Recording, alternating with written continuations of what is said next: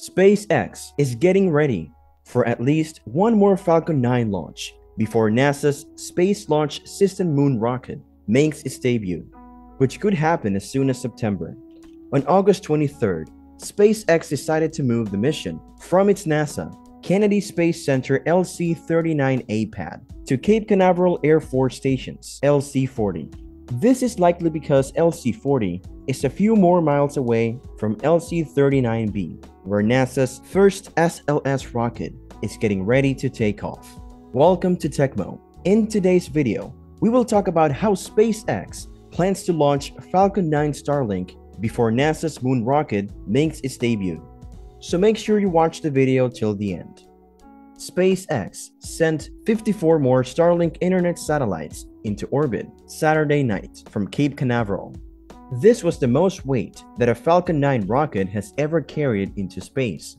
A few days before the launch, SpaceX and T-Mobile announced plans to use a new generation of Starlink spacecraft to connect all cell phones everywhere. At 11:41 p.m. EDT Saturday, the Falcon 9 rocket took off from Space Launch Complex 40 at Cape Canaveral Space Force Station. This was SpaceX's 38th launch of the year. 15 minutes later, the upper stage of the Falcon 9 sent a stack of Starlink internet satellites into an orbit between 144 and 208 miles above Earth. The launcher tried to put the satellite in an orbit that was tilted 53.2 degrees from the equator. On Saturday night, there were storms and lightning near the launch site, which made the weather iffy. Storms meant that SpaceX couldn't launch at 10:22 p.m., but the weather was better for the second of two possible launch times on Saturday at 11:41 p.m. The Starlink 423 launch took place on Saturday night. It sent 54 Starlink payloads into the same orbit, which is one more than the last few SpaceX missions. SpaceX has tried changing the throttle settings on the engines and making a few other small changes to improve the Falcon 9's ability to lift. Recent Starlink flights with 53 satellites made the most of the rocket's payload performance. These 53 satellites were the heaviest payloads ever sent up by a Falcon 9 rocket. Since each Starlink craft weighs more than a quarter ton, the addition of one more satellite may mean that SpaceX has slightly increased the capacity of the Falcon 9's payload envelope. According to JESSIE Anderson, a SpaceX engineer and commentator on the company's launch webcast, the satellites on Saturday night's flight were the heaviest cargo ever sent into space on a SpaceX mission. Anderson said that the total payload weight of the 54 Starlink satellites was more than 36,800 pounds, or 16.7 metric tons. About 33 hours before NASA is supposed to launch the huge Artemis 1 moon rocket from the nearby Kennedy Space Center, the Starlink 423 mission took off.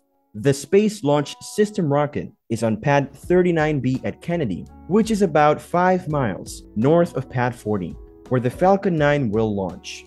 Musk says that the Starlink V2 network will send out about 2 to 4 megabits of bandwidth that users in a certain area or cell zone will share. Musk said that's enough to let people text, send pictures, make voice calls, and in some cases, stream videos. So far, SpaceX has focused on residential customers for the Starlink network. This is done by pointing a phased array antenna toward the sky to connect a radio with satellites that pass overhead. The FCC recently gave SpaceX permission to offer Starlink service through antenna terminals that can be put on cars, RVs, ships, and airplanes. Now, SpaceX is moving into the market to support cell phone services. Musk said this won't have the same amount of bandwidth as a Starlink terminal, but it could eventually get rid of places where cell phones can connect. Musk said, "This is a pretty hard technical challenge, but we've got it working in the lab, and we're sure it'll work in the field." The satellite has quite a bit of extra hardware, and it also has a lot of software.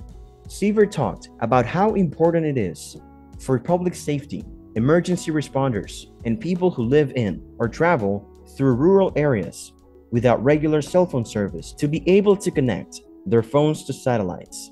He said that it would be available at no extra cost on Techmo Mobile's popular cell phone plans in the continental United States, Hawaii, large parts of Alaska, Puerto Rico, and the waters around the US. SpaceX and T-Mobile want to have the Starlink V2 system up and running by the end of 2023 so that beta testing can begin. SpaceX wants to use the Starship rocket to launch Starlink V2 satellites, but it hasn't been to space yet. Musk said that SpaceX is looking at an interim solution to make a smaller version of the Starlink V2 satellite that can fit on a Falcon 9 rocket if the Starship program is delayed longer than expected. For a Falcon 9 launch, the basic Starlink V2 design is too big. With the Starlink 423 mission on Saturday night, SpaceX has now launched 3,162 Starlink internet satellites, including prototypes and test units that are no longer in use. Saturday's launch was SpaceX's 57th mission, and its main goal was to put Starlink internet satellites into orbit. At T-35 minutes, SpaceX's launch team, which was stationed in a launch control center just south of Cape Canaveral Space Force Station, started loading super cold, densified kerosene and liquid oxygen propellants into the 229-foot-tall Falcon 9 vehicle. Helium pressurant also flowed into the rocket in the last half hour of the countdown. In the last 7 minutes before liftoff, the Falcon 9's Merlin main engines went through a process called chill down to get them ready for flight. The guidance and range safety system of the Falcon 9 were also set up for launch. After taking off, the Falcon 9 rocket used the 1.7 million pounds of thrust from its 9 Merlin engines to move northeast over the Atlantic Ocean. The rocket went faster than the speed of sound in about a minute. 2.5 minutes after liftoff, its 9 main engines were turned off. The Falcon 9's upper stage released the booster stage, which then used cold gas-controlled thrusters and extended titanium grid fins to help steer the vehicle back into the atmosphere. The rocket was slowed down by 2 braking burns so that it could land on the drone ship, a short fall of gravitas, about 400 miles away, about 8.5 minutes after liftoff. In SpaceX's talk, the first stage for Saturday's launch is called B-1069. After its first mission, which sent a Dragon cargo ship to the ISS, the booster was damaged.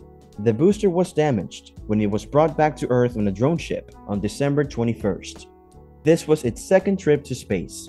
The rough landing hurt the rocket's engines and landing legs, which caused the rocket to tilt when it was brought back to Port Canaveral on the drone ship. Because of the damage, SpaceX and NASA had to use a backup Falcon 9 booster in April when they sent 4 astronauts to the space station. The original plan was for that launch to use B-1069, which has been fixed up with new engines and other parts.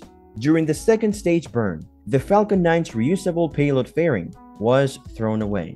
A recovery ship was also waiting in the Atlantic to pick up the nose cone's 2 pieces when they landed in the water.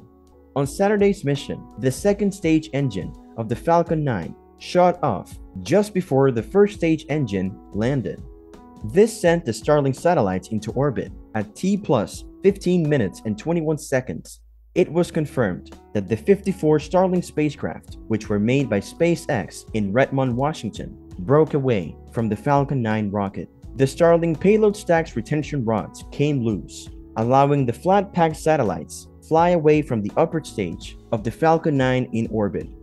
The 54 spacecraft will unfold their solar panels and go through a series of automated steps to turn on. They will then use ion engines powered by Krypton to move into their operational orbits. The Falcon 9's guidance computer was programmed to send the satellites into an elliptical orbit 53.2 degrees from the equator. The satellites will do the rest of the work to get into a circular orbit 335 miles above Earth using their own engines. For SpaceX's global internet network, the Starlink satellites will fly in one of 5 shells in space with different tilts. Once the satellites are in their operational orbits, they will go into commercial service and start sending broadband signals to customers. customers can buy Starlink service and connect to the network with the ground terminal made by SpaceX. So that's all for today's video. If you like this video, give it a thumbs up, and if you want to watch more videos like this one, hit the subscribe button and turn on notifications so that you will always be notified.